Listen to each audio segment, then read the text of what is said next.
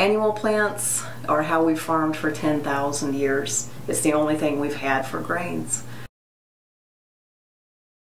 We all need to recognize that we're in the early stages maybe of a great transition. And on the horizon, we recognize that we're going to have an ecological worldview, that the industrial mind can no longer be accommodated as a result of everything from climate change to the end of a lot of fossil carbon to whatever.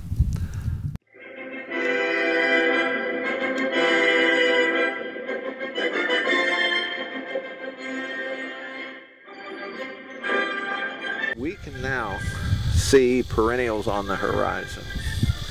And since we can see perennials on the horizon, we can now imagine bringing those processes to the wild to the farm, because they're just going to keep coming up.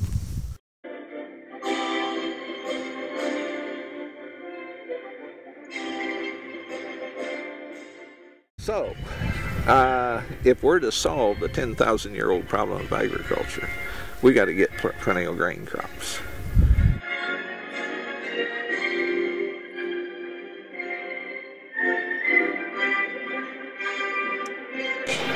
Kernza and other perennial grasses, we're crossing those with wheat and some species related to wheat, like triticale.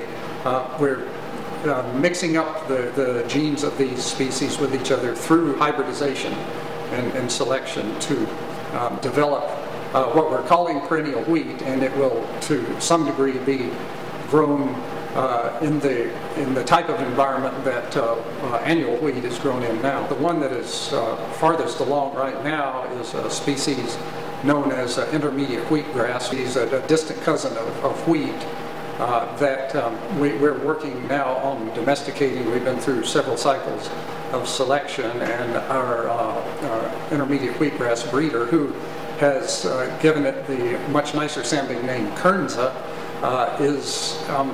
is predicting that probably within about 10 years the yield and seed size and general cropness of this plant will be to the point that it can be used in production. A lot of people have asked, will people accept perennial grains? Are they going to eat them?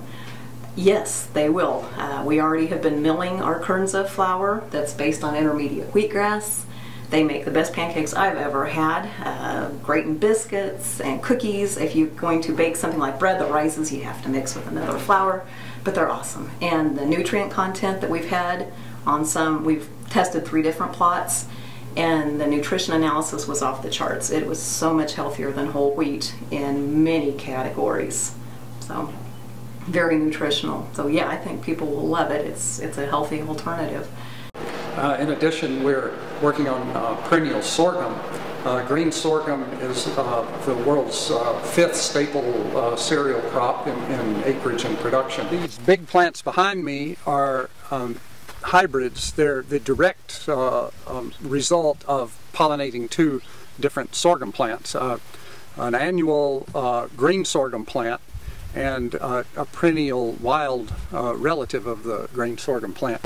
The perennial parent of this one was the product of several rounds of breeding, so that's why this plant is shorter and with larger seed and a more compact head. We're working with people in other areas on developing perennial rice for the tropics and perennial corn, probably first for the tropics, but eventually even for temperate areas. We're also domesticating perennial sunflower species that are native to Kansas and much of the middle of the country here.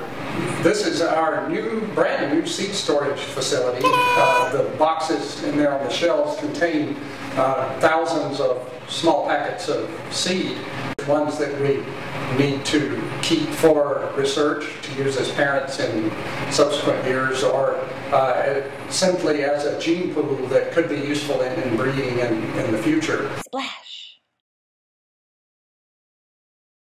If we stop with the perennial monoculture, we've missed half the point. See, the perennial monoculture, I mean, the other part is to have that species diversity. and take advantage of the mutualities. You know, for instance, you have legumes along with a microbe will give you biological nitrogen fixation. So, and there are a lot of those sort of efficiencies there that contributed to tight nutrient cycling and so on. So we're looking not just at perennial monoculture, we're looking at perennial polyculture. Perennial polyculture is an agricultural system using multiple types of perennial crops in the same space for the benefit of plant life, soil quality, and ecological health. We did an experiment several years ago where we took sorghum and sunflowers and soybeans and corn, all things that mature about the same time. We planted them mixed in a field and then harvested them together. We had to set the combine's blade down a little bit so it would pick up the soybeans, and we had to set the blower so it didn't blow the sunflower seeds right out of the back of the truck. But it harvested beautifully with a standard combine that's available now. We took it to a mill where they use centrifugal force seed sorters, and we had no trouble separating the seeds. So this is something that can be done with technology that exists now that would only improve as we develop our grains. So the reward goes primarily to the farmer and the landscape rather than the suppliers of inputs. So when we talk about moving agriculture from an extractive to a renewable economy, I think it'll just be a compelling alternative. So that's essentially our story. And I think it goes beyond that, in that if we don't get sustainability in agriculture first, it's not going to happen. Because agriculture ultimately will have the discipline of ecology, evolutionary biology standing behind it. The materials sector, the industrial sector, doesn't have any discipline to inform it.